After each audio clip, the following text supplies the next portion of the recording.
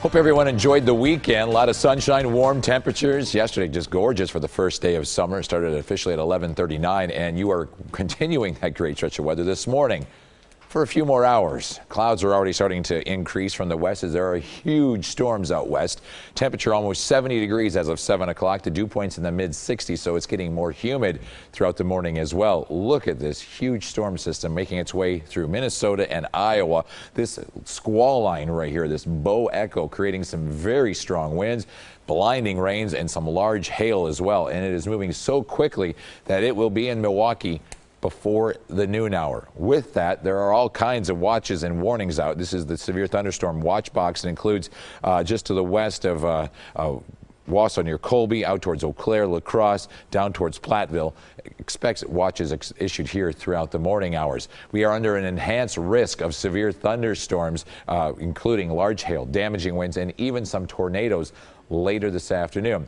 The morning threat is mainly going to be heavy rain and damaging winds and the potential for some large hail. But as I mentioned, throughout the afternoon hours, then into the evening, the threat includes everything, including some spotty tornadoes across the region. This is how it breaks down. By around 11 o'clock, that squall line moves into the area. By around noon, still raining in some parts of the area with large hail and the blinding rain. It'll be out over the lake by around 1, 2 o'clock. And then we'll get a little bit of a break around here in the afternoon hours. The more sunshine we see, the more the atmosphere recharges. This squall line this morning is going to take a lot of energy out of the atmosphere. We have to rebuild it up, and if we see some sunshine, it will do just that.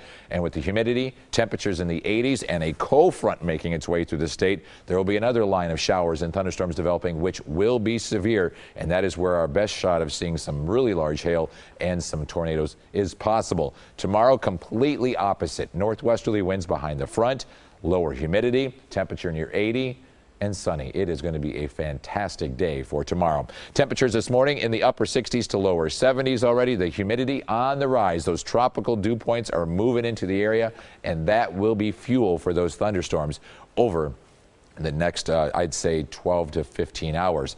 Temperatures tomorrow, as I mentioned, will be very comfortable. Northwesterly winds at 10 to 20 will be in the upper 70s to around 80. A perfect summer day with low humidity as well. But then more showers start to move in once again as we get into Wednesday and into Thursday. 79 tomorrow in Tosa and West Dallas, and a little bit cooler right at the lakefront. So here's the 7-day forecast. 83 today. Look out for that first wave of storms between 10 and noon this morning. Some straight line winds and some large hail and some very heavy rain. Then another round of storms sometime after 5 o'clock this evening with the cold front. Tomorrow 80 and sunny, 78 on Wednesday. Most of the day looks fine, but a few showers late in the afternoon for the first day of Summerfest. Thursday looks to be rainy most of the day, a high of 70. It does clear out for Friday, Saturday, and most of Sunday, but it will be cooler, highs in the lower 70s.